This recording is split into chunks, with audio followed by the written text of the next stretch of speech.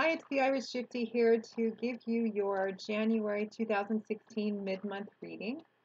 I continue to use the Gilded Tarot deck, and even though this focuses more on the last half of the month and the month in general, I'm still going to be using the same 8-card spread uh, so as to give as in-depth a look as possible at what the remainder of the month might be bringing us. These are general readings, so if they don't apply or resonate the same with everyone, I remind you to also check your rising and your moon sign as well.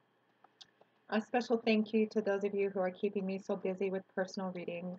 My thanks go out to each and every one of you. I won't forget either yourselves or your stories. It's been an honor and a pleasure. Thank you so very much.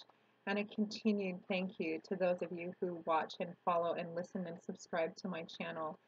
Your feedback has been, in the greater part, quite positive and very welcome. So thank you so very much for that. I am offering also yearly overviews and outlooks for the year of 2016. So if you're interested in those or any of the other personal readings that I offer, you can click on the About sign on my channel's homepage, and it will give you a little more detail about myself, the services I offer, and my contact information, which is Maggie1McGuire@gmail.com. So let's get right into this reading. This is for Gemini, January 2016, mid-month. Gemini, the twins.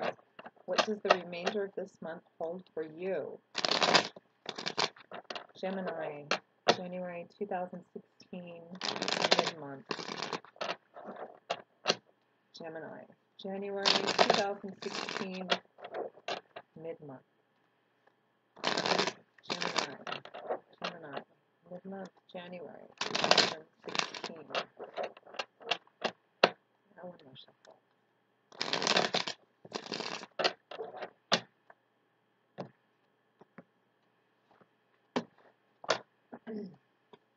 Okay.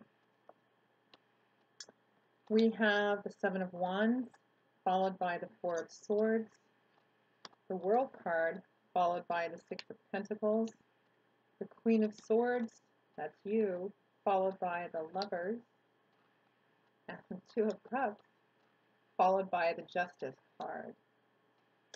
Now let's just take a look at this.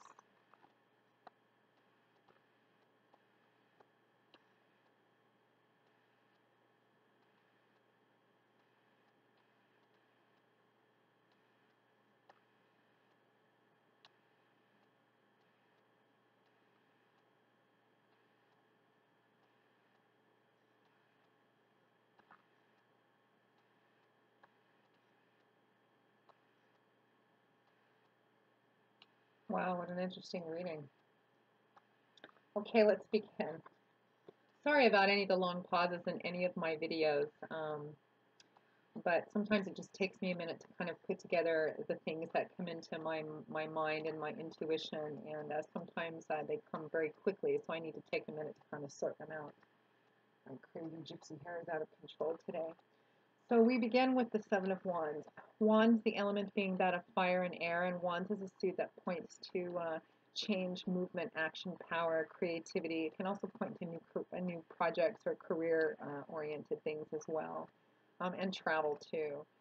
The Seven of Wands I see primarily as a defense card. It shows a man who's standing in front of the door to his keep or his castle, his property, something that belongs to him, something that he feels very invested in and has a sense of ownership in because it's his. He's worked for it. It belongs to him.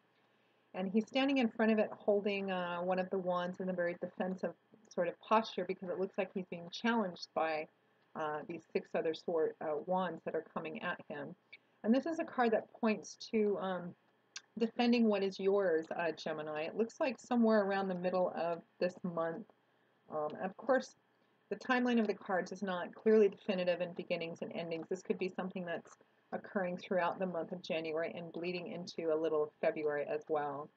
But it looks like, Gemini, you're going to find yourself in a place where you feel, if you're not actually defending, you're either defending something that you feel very strongly about, that you have some kind of sense of ownership about, because you've invested in it, you've worked very hard for it, you've built it up, it's yours. If it's not your actual home, being threatened in some way, maybe by foreclosure or something like that. Although I'm not really getting that uh, any other property cards here. But it could resonate that way for a smaller portion of you. But this is a card of defending what's yours, of standing up for something. This card also points to standing up for something you believe in very firmly, whether it's a set of ideals or a belief system or something that you've worked very hard for. It's something that you feel belongs to you. You have a sense of ownership about it, and it feels like you're at a place where you're defending that. This is also a card that points to holding the fort, standing by what you believe in, standing your ground, staying the course, not giving up, and not giving in. So Gemini, it looks like when you find yourself in this position, the advice of this card is to stand your ground. This is not a card that implies being overly assertive in attacking or being the aggressor, but it points to defending what's yours, standing by what you believe in, holding your course, and not giving in. So whatever situation you find yourself in where this applies or resonates for you, this card speaks of standing for what you believe in and standing your ground if you've made a decision about something and that decision is being challenged, or a set of beliefs or ideals or ethics that you live your life by, and they're being challenged somehow. This card points to standing your ground and defending what you believe in and defending what's yours. If there's something of yours that's actually being threatened, whether it's your home or your job or something like that, this card speaks of defending it, not being the aggressor, but just of defending it and standing by what you believe in. Now, that card is accompanied by the Four of Swords. Swords is the element being that of air, and swords is a suit that points towards our thoughts, our ways of thinking, our perspective, our logic, our reasoning. This shows a man who is girded for battle. He has either just come from a battle or he's taking a break in the middle of battle. There are 3 swords pointing down at him and another one resting close by his hand should he need it. But for the time being, he is not engaged with them. He is taking a time out. This is a card of respite. This is a card of rest and of peace.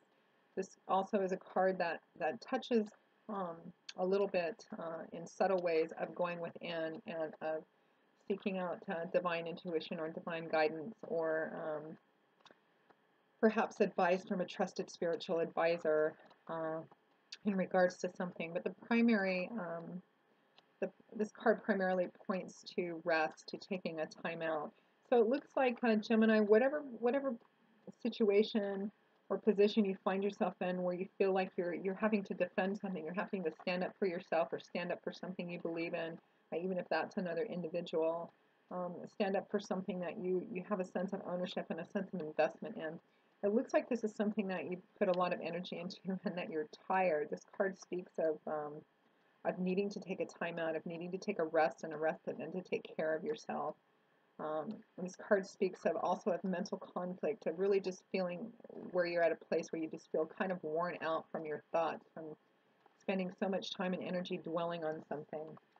So paired with the Seven of Wands, I think this looks like it's been quite a struggle for you, quite a mental drain, and you find yourself at a place somewhere maybe around the mid-January where it looks like you really need to take a time out, you really need to take a step back, get some rest, get some insight and clarity before you go back into whatever it is this is. Now, that's followed by the World card, paired with the Six of Pentacles. Great combination. The World card is a major arcana card, and you have 1, 2, 3, 4. I don't know if I mentioned at the beginning, but the card that you pulled as your overall theme, general advice and guidance of the month, is the Empress card. I always pull a card from the bottom of the deck for that. I have a feeling I forgot to say it, but you got the Empress card. So we have the World card followed by the Six of Pentacles. The World card is a major arcana card, and this card speaks of being at a place of achievement. This card speaks of, I always get the sense of it being kind of, not really at the end of a road, but having the analogy that it's always in my head is of climbing a mountain, and it's been quite a path, quite a journey, quite a struggle to get up there, and the World represents being at the top of that mountain and looking back at everything you've done and everything you've accomplished and how far you've come, and and all the hard work that you've put into something, and feeling just a real sense of achievement and fulfillment and success, and feeling in a place where you feel like it's all been worth it. There's a sense of wholeness and a sense of integration and of balance and harmony. This card speaks of, it can speak of success and triumph as well, but it just speaks of a sense of achievement. If it's not an actual win or an actual success of something, it just speaks of being in a place where you're looking back at everything that you've been through or that you've put into something and feeling a real sense of achievement and accomplishment over something. Now, it's paired with the Six of Pentacles. Pentacles, the element being that of earth, of tangible, rooted, grounded things. Pentacles is a suit that points towards typically money, finances, resources, property, assets. It can also point to job and career. This shows a man who is taking all the things that he has, all the gifts that he has or that belong to him, pentacles, whether that's actual money or resources or time, and he's throwing them out the window towards these waiting, grasping hands. This card can point to being given a gift. This card can point to being the person who is on the philanthropic side of actually giving away gifts. So it could be, Gemini, that after this struggle and conflict where you've really had to just stand up for something that you believe in or defend something that you put a lot of effort and work and investment in, and you find yourself in a place of feeling like you've really achieved something, you feel quite accomplished and quite fulfilled, and it could be that you're in a place where you're now making the decision to give back in some way. The cautionary piece of advice of this card would be to pay attention if this is you giving something away or being charitable or some kind of offering something to somebody, a gift of some kind of what you possess. The cautionary piece of advice to this card would be to pay attention to where those pentacles are actually falling, because the man in this card is not. He's just kind of throwing them out willy-nilly. He's not looking to see if who catches them or if anybody catches them or if they're just falling by the side of the road. So the advice of this card would be also to be careful not to give to the point where it's being wasted or being unnoticed or not being appreciated. This card can sometimes speak, and particularly in relationships, of investing more than you're actually getting back in return, although I'm not getting that particular sense in this reading.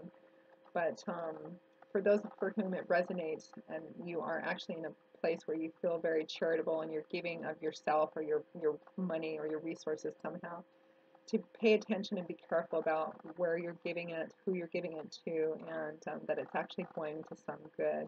But it's a great combination of cards, and for some of you, it can represent feeling this sense of achievement after coming through this conflict and this defensive posture, and you're also you yourself are being given the gift of either actual finances or resources or assets, something tangible. Now, we follow that with the Queen of Swords, which I see as you, and the Lover's card. Now, swords again, the element is that of air, and you are an air sign, Gemini. The Queen of Swords is, queens, like the kings, are someone who has reached the mastery of their suit. And as swords represent our thoughts, our reasoning, our logic, and it can also represent truth as well. The Queen of Swords is actually someone for whom truth is very important. She's a truth seeker. She is all about things being illuminated and things being revealed. This is a person who has reached the mastery of her thoughts and her emotions. This is someone who may tend to be a little more on the cerebral side. For those of you for whom you don't feel this resonates as you, although I think this is you, you've showed up in your own reading, which is always a fabulous sign. This is a person who is very thoughtful and who tends to make decisions that come from a more cerebral place than a more emotional place. In the reverse, she can be a bit of a wench, but she's fallen in the upright position. She's a very cool, calm, collected sort of person, a very logical person, an incredibly intelligent person, and an intuitive person too. It's kind of very balanced. She can sometimes, or he can sometimes come across as a kind of aloof and detached, but honestly, the personality of this card in the upright position is somebody who's just in control of their thought processes. that they can utilize them and tap them without allowing themselves to be swayed one way or the other by the emotions of a situation. So, for those of you that you don't feel like this resonates for you as showing up as you, it could represent a person in your life or a person who's coming into your life. But I really see this person foremost for the majority of you as you yourself. And it's just always great when you pop up in your own reading. It's a very strong sign. Good for you, Gemini. Now, the Queen of Swords is accompanied by the Lover's card. So this coupling of cards can play out a couple of different ways. This card could represent, and I think for some of you it will, an actual union between you and another individual on a love romantic sort of basis. And I say this too because it's followed by this coupling of cards is followed by the Two of Cups and the Justice card, all in the upright position. The Lover's card speaks of a union between two people. If this were more business, finance related, it can just speak of a union between companies or negotiations and contracts. But I feel, Gemini, that for you, this actually represents a union between you and someone else. And for those of you who are not in an established relationship with someone, who are single and looking for someone, or just kind of in the early stages of dating, this is somebody that's going to be coming into your life. This represents a union that goes way beyond just the physical, chemical attraction of being drawn and attracted to somebody. This is a union that speaks of, that has an element of divinity in it, a divine union, so to speak. You can see that this man and this woman are both in water and in the air, and there's a light shining down from above that connects all of these elements together, and it speaks of a union that speaks of a soulmate partner union. You have the soulmate card too, which is the Two of Cups. You have the Lovers and the Two of Cups in the same reading. That's just fabulous. It speaks of your soulmate, the perfect person for you. Not the perfect person, no such thing exists, but the perfect match for you, someone with whom you just fit. All the nooks and crannies fit together, and it's just a beautiful, beautiful thing. This can also represent having to make a choice. For some of you for whom this does not resonate at all, this can also mean that you, as the Queen of Swords, have a choice to make about a union of some kind. It can also perhaps refer to making a choice about whatever this initial conflict and defensive stuff was in the beginning. Although I'm getting first and foremost, it's a love, it's some kind of love, intimate connection, or something like a kind of a soulmate, best friend, something like that. Some very, very, very heart connected, just a beautiful, perfect union. So how lovely to see that. For those of you for whom it represents having to make a choice about something, it looks like the advice would be to be who you are and to be very thoughtful about it.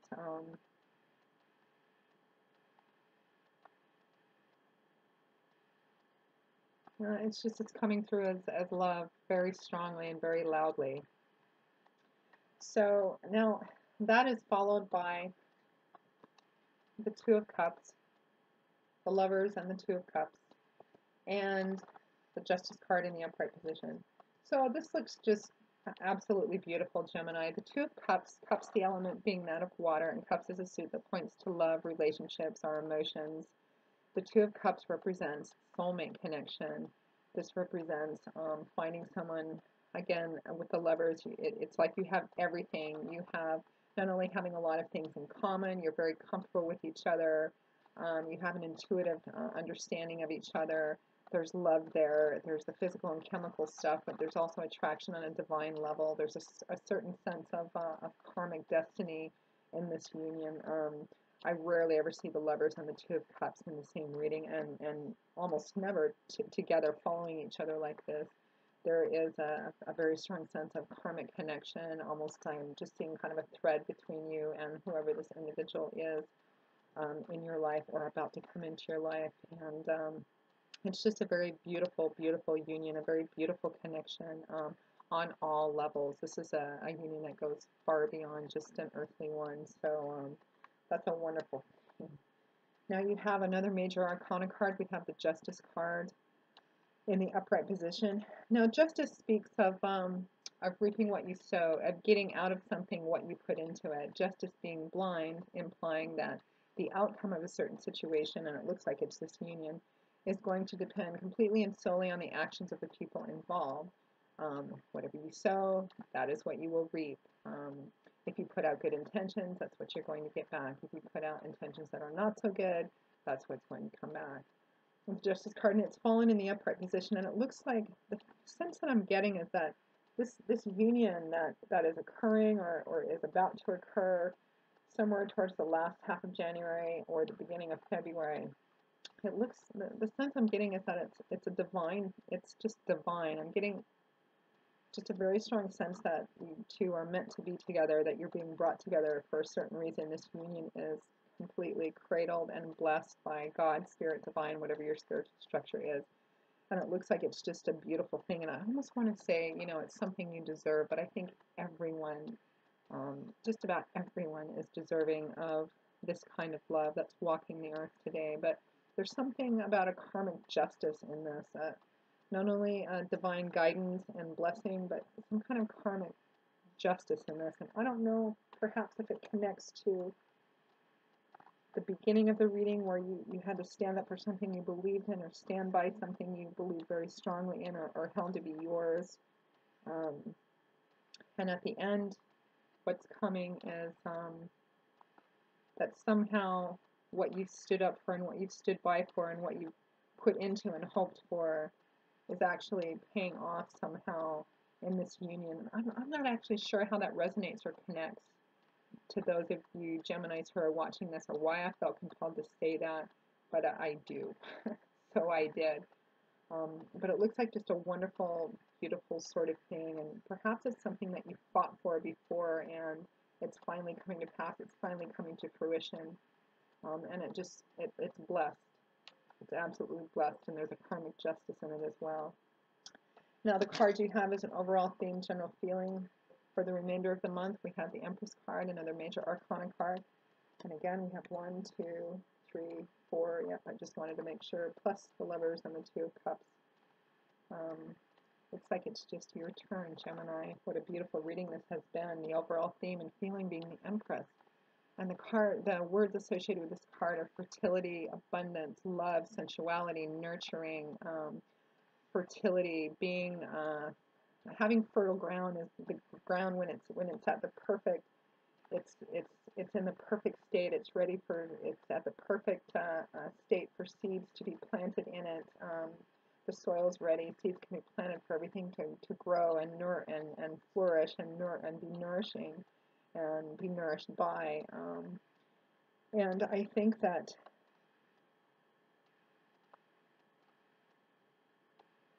I'm just getting a very strong sense, Gemini, that, and this feels very specific to someone.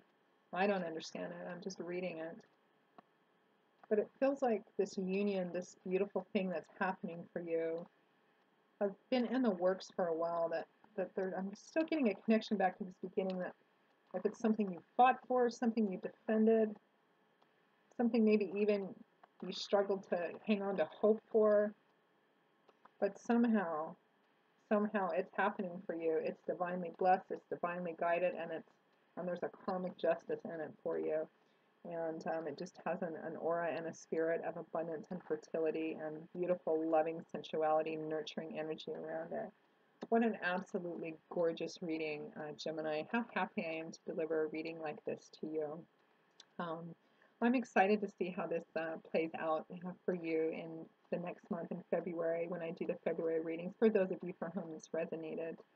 And for those of you for whom it did, if you feel like sharing how this particular reading resonated for you, I would love to hear about it.